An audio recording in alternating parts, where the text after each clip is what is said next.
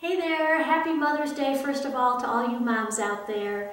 I have a story I want to share with you, and I just have to tell you that I kind of struggled with whether or not to share it because I don't want you to think that I am trying to show what my family did today and oh, aren't we a nice family to do this.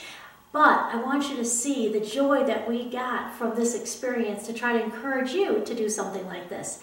So on Mother's Day, I told my family that what I really wanted was for us to go into an assisted living home and to visit some of the moms there whose family couldn't come see them. I couldn't be with my mom who's in Florida, and it just made me want to be with other moms. So we went down to a little store and bought some little things like some mugs that had Bible verses and some slippers and journals, things like that.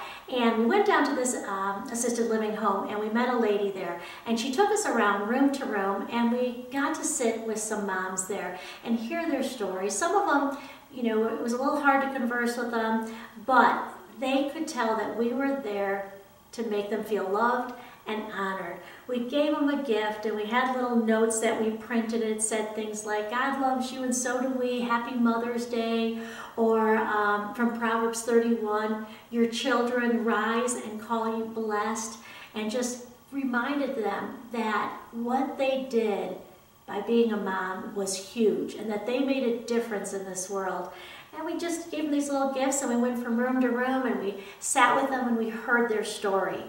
And the reason I share this story with you is I just want to encourage you to do something, to go out and love and serve others, because when the Bible says it is more blessed to give than receive, it's the truth, like it really is. There's no gift that someone could have given me that was greater than what I was able to experience today. One cute little lady said to me, this is the best part of my day. And then this other lady, she called out as I was walking down the hall with my sons and my husband, and she said, please come back and visit me. I mean, it was such a small thing on our part, but it made a difference in their lives. It made them feel loved and honored and appreciated.